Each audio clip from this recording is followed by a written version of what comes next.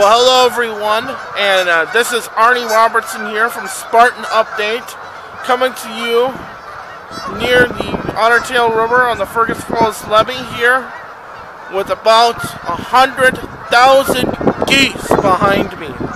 As you can see, they're all flocking here before they head south for the winter. You just wonder how many, if we could have as many geese as Spartan fans in our Spartan gym. That would be a miracle. Anyways, the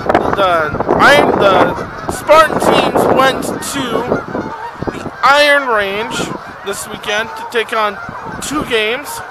On Friday, the Spartans faced Mesabi Range College. Their women's team is ranked on the year, and the final score of that game, the Mesabi Range team defeated the Spartans 68-41. Lisa Blair had 10 points in that game.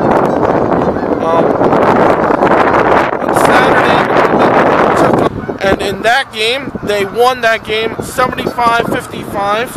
Rhoda Christensen had 19 points in that game, and the women now moved to 2-4 on the year.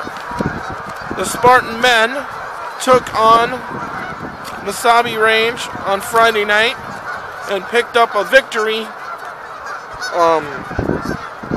76-70 over the Norsemen.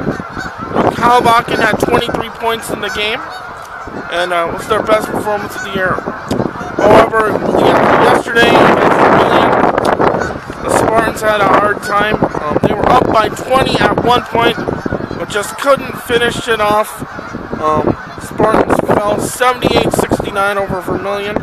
Jason Nelson had 14 points in that game, and the men dropped to 4-3 on the year. Well, now the Spartans will have their doubleheader of home games this weekend. On Friday night, the Spartans will take on Itasca. On Saturday, the Spartans will face Northland again in the Spartan Gym. Now, a couple of things coming up this weekend, too. Friday is Spartan Update's first anniversary. So in honor of that, we will be drawing for your chance to win a $25 gift card to Applebee's in honor of their Spartan Update's first anniversary.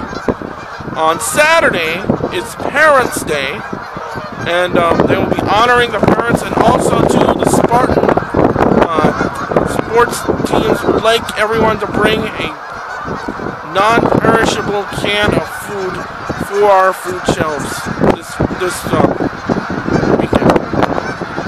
Also, too, on a side note, if you've been following Facebook lately, a couple of my friends here in the area have started a board, video, and active game group here in Fergus Falls.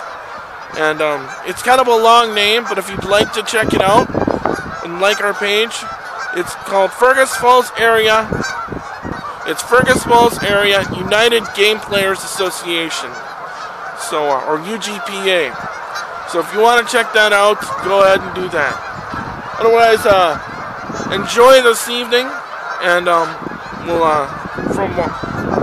on behalf of these geese and myself, this is Arnie Robertson for Spartan Update. Thanks for watching. May God bless every human being on this earth.